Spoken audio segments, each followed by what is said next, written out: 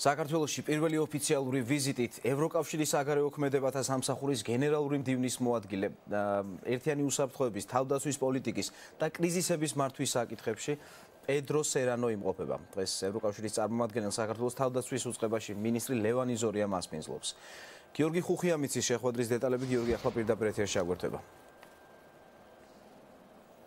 თავდაცვის სამინისტროში ოფიციალური დახვედრა უკვე გაიმართა სტუმართან არმიჰოლში მიმდინარეობს ამ წუთებში ღონისძიება და პედრო სერანო მართავს ქართულ სამხედროებთან შეხვედრას. ის კითხულობს ლექციას ქართველი სამხედროებისთვის. ლექციის წაკითხვამდე მან გააკეთა განცხადება და როგორც პედრო სერანოს თავდაცვის თემა ლექცია თემაზე ევროკავშირის საქმიანობა მსოფლიოს მშვიდობისთვის არის მნიშვნელოვანი ქართველი სამხედროებისთვის. ასევე პედრო სერანო აღნიშნა, რომ მხოლოდ ერთობლივი ძალისხმევით არის შესაძლებელი არსებულ გამოწვევებთან გამკლავება, რაც აქვს როგორც საქართველოს, ასევე საერთაშორისო საზოგადოებას მშვიდობისა და უსაფრთხოების თვალსაზრისით.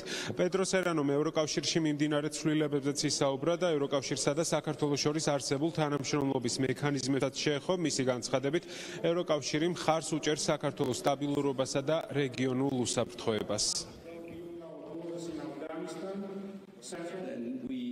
ევროკავშირთან ასოცირების შეთანხმების ხარჯებში თავდაცვის უწყებას გვაქვს მნიშვნელოვანი პროგრესი ვალდებულებების შესრულების თვალსაზრისით, რომელიც უწყებას დაეკისრა.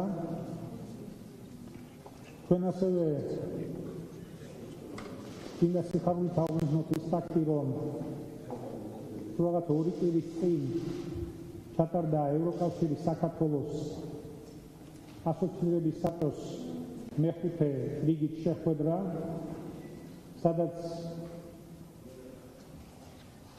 ევროკავშირის საგარეო და უსაფრთხოების საკითხებში უმაღლესმა წარმომადგენელმა ევროკომისიის ვიცე-პრეზიდენტმა ქალბატონმა მოგერინიმ კიდევ ერთხელ აღნიშნა ის წარმატებები, რასაც საქართველოს აღწევს ასოცირების შეთანხმებით ნაკლისი ვალდებულებების შესრულების თვალსაზრისით და ჩვენ რასაკვირველია გამოსაძვეთ, რომ ჩვენი საგარეო და უსაფრთხოების მთავარ პრიორიტეტად ევროპულ და ევროატლანტიკურ სტრუქტურებში ინტეგრაცია მომავალში. ევროკავშირის რეკომენდაციების შესრულებისათვის, მის პრაქტიკაში დანერგვისათვის პირველ რიგში მადლობა მინდა გადაგიხადოთ ბატონო მინისტრო. მნიშვნელოვანია გესმოდეთ ის, რომ ევროკავშირთან დაახლოების ყოველი ნაბიჯის ზედმიწევნით შესრულება აჩქარებს იმ პროცესს, რომლისკენაც თქვენი ქვეყანა მიიწევს. მივესალმებით თქვენს სამოქმედო გეგმის განხორციელების მცდელობას და მინდა წარმატებები გისურვოთ.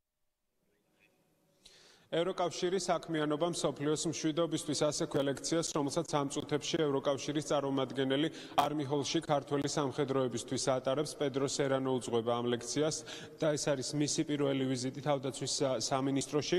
როგორც აღნიშნეთ, მას დახვდა თავდაცვის მინისტრი ლევან იზორია, რომელმაც აღნიშნა, რომ მსგავსი ვიზიტები მიუთითებს იმაზე, რომ ევროკავშირი ღიად უჭერს მხარს საქართველოს სწრაფვას ნატოსა და ევროკავშირში და ასევე მხარს უჭერს იმ რეფორმებს, რომელიც ხორციელდება საქართველოში თავდაცვისა და უსაფრთხოების მიმართულებით. მადლობა გიორგი. გიორგი ხუხია გვერდებოდა პირდაპირ ეთერში.